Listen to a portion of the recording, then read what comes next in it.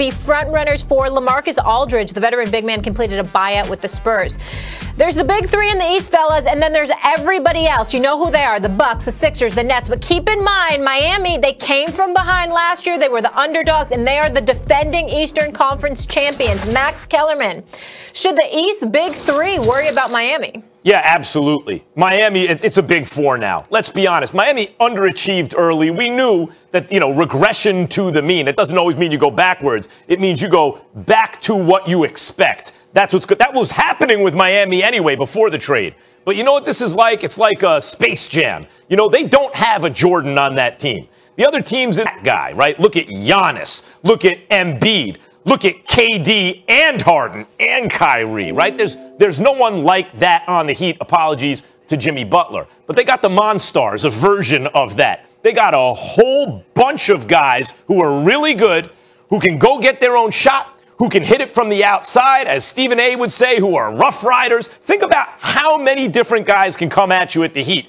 And I'm not even talking about like Bam, right? I'm talking about ball handlers who can shoot, create for others, score themselves, create their own shot under pressure.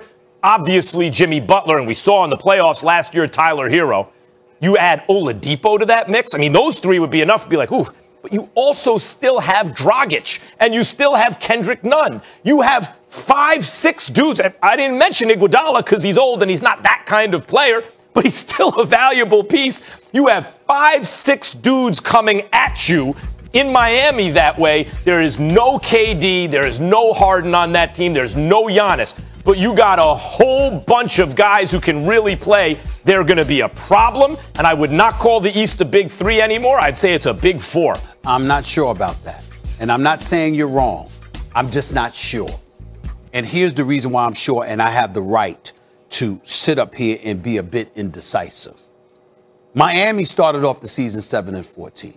We looked at them, COVID ravaged them, et cetera, and we was like, but we also looked at them and said, what the hell is going on? They don't seem to be the same. Jimmy Butler hadn't seemed to be the same or whatever. They were 7-14. Next thing you know, what did they win? 4 straight. They won 10 out of 13 games. They ended up 517-17, and we said, here Miami come. I actually took credit. I said, you know what? I called them on the carpet. I motivated them because you know how important it is for me to be in South Beach. I mean, I'm still miserable over the fact that last year's NBA Finals was between Miami and LA, which is my dream matchup, and it was a bubble play. I mean, could you imagine us in June? We would have been in South Beach and la. I mean, your prayers have to be specific. You got to make them specific. Listen, that's the only thing listen, the Lakers are a different town when the LA's a different town when the Lakers are special. You know that better than me, you and Molly, because you both lived out there for years. The Clippers can be successful, but there's something different about LA when the Lakers are successful. It's just something different, okay? But the consolation prize could be the Clippers. It still puts us in L.A. at the Staples Center. I'm good with that. And then we talk about Miami. I'd be good with that, too. Here's the problem.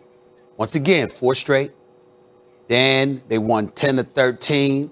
They got to 500. Then after they got to 500, Max, they won 5 straight. Okay? And then they ended up like 22-18 or so, right? They've lost 5 straight. And then we go to Oladipo. And let me tell you what I heard about Oladipo. I personally like Oladipo. I like him. I think he's been through a lot. I think before he got injured, he was really ascending in this game. And I believe in the brother. Okay, and he's averaging 20 points a game this year, albeit on 41% shooting, 33% from three-point range, which isn't that impressive. In Houston, they were 4-16 with him. 4-16. And let's also not forget, you got people in there that didn't mind him being gone. They didn't mind him being gone. And so we got to take that into consideration as well. Now, I don't know what's going on, and I'm not here to cast any aspersions on them. Again, I like the brother. I believe in him. I think he's got a lot of potential. The minute he gets back healthy, he could be a star again in this league. I'm just not figuring out how what I've seen from Oladipo is going to work this year in Miami. Well, you got Duncan Robinson. You can take him off the bench. He's a sniper. I didn't even mention Duncan Robinson. Who can shoot the lights out. I'm glad that Miami would have been stupid to give up Tyler Hero. Don't you dare give that brother up. You hold on to Tyler Hero. Him and Duncan Robinson are the future in Miami as far as I'm concerned. Jimmy Butler is now, and I believe in Jimmy Butler. I believe in him. Jimmy Buckets, I believe in him totally, okay? And Bam Adebayo is who he is. I'm just saying I'm not sure what Victor Oladipo does for this team this year. Next year and beyond, if he ended up staying, that would be different. But right now, as presently constructed, I've got my suspicions about Miami this year. He was the with best. Victor Oladipo. Oladipo was the best player, clearly the number one player on a good team in Indiana, right? Yes, absolutely. He was very good and okay. He was ascending. Now, injuries set you back. But this year, it's going to be another ascension, right? Like little by little when you come off an injury or when you miss time. I just think next year and beyond is fine. This year is a question mark. Even if I agree he'd probably be better next year than he is this year, but he's additive to this team. Think about what you just said. Tyler Hero, who showed me something in the playoffs last year, he stepped up.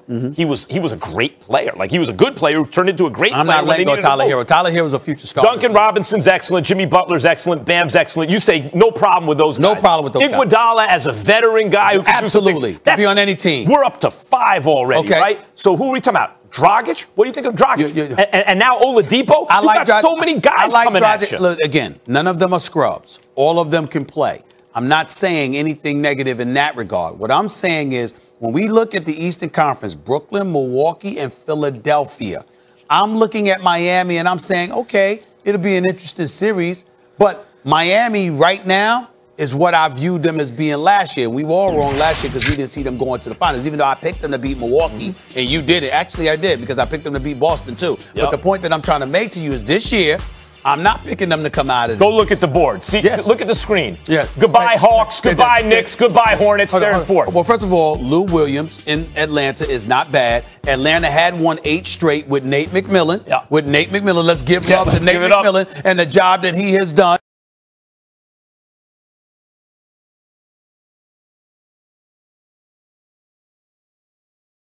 All right, even though I'm sorry that Lloyd Pierce is without a job. The bottom line is, this still elevates Miami to a legitimate top 4, especially the way Boston is looking this year. Still in all, though. I'm just not sure it works this year. If I'm it other gives them teams depth. in the It East, gives them depth. and we left off the biggest thing. They still have Jimmy Butler. And when the pressure comes on, Jimmy Butler is a dog. I believe and that makes a difference in the playoffs. If Jimmy Butler was on Philadelphia instead of Miami, okay, we'd be talking about Philadelphia coming out of the East. Maybe not if Durant is healthy. Yeah. Huh? Maybe not if maybe healthy. not. But I'm talking about Embiid, Simmons, Butler, the whole. It's in South Beach. Does that mean the Heat are returning to the NBA Finals? And of course, there's news out of Big D involving Mike McCarthy. I guess if you want to call it Cowboys. Why are they relevant anyway? Max will answer that question. Stephen A., I'm in the house too. First take. Next.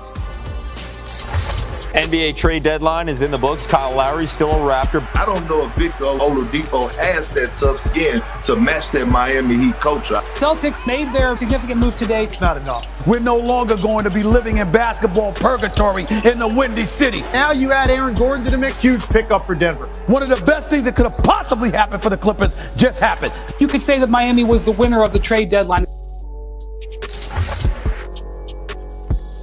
Did we just go first person before the show even started? That means Stephen A. must be on one after all the action that happened yesterday. The trade deadline came and went. Gentlemen, happy Friday. A feel-good Friday to everybody at home. Stephen A. Smith, Max Kellerman, and Molly Karam Rose.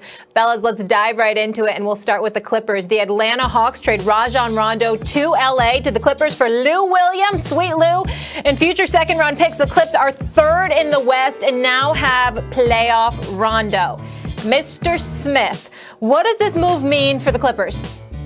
Well, to me, it means that they definitely have improved significantly. It's not just because you've got a point guard, a legitimate, bona fide, quintessential point guard, not just somebody who's stout on the defensive end of the floor or who's supposed to be stout on the offensive end of the floor. You have a cerebral guy at the point guard spot to run your offense, freeing up the Paul Georges and Kawhi Leonards of those responsibilities, putting them in a position where they get to just do their thing as opposed to having to facilitate opportunities for themselves. And that's a big, big deal. Then you take into account it's playoff Rondo that we're talking about here because that's what you got him for. We know what he can do. He's a reigning, defending NBA champion. He was on that Lakers squad last year. He knows how to run a team. He's a 2-time champion. Experience and all of that stuff that comes with it, he's got that. Then you have to take into consideration the fact that because he's with the Clippers, how much did that potentially do to the Lakers, which is something we'll get into a little bit later, because you're talking about a guy that's incredibly familiar with the things that the Lakers like to do in order to be successful. So he's able to bring his already supreme intellect to the equation. But then when you combine that with his knowledge of what they want to do and how they want to do it, because he's been their teammates, you never know what kind of profound impact that could have. But ultimately, it all equals to this. There is no excuses, and it puts Kawhi Leonard in the line of fire. The pressure has mounted significantly. He wanted a point guard desperately.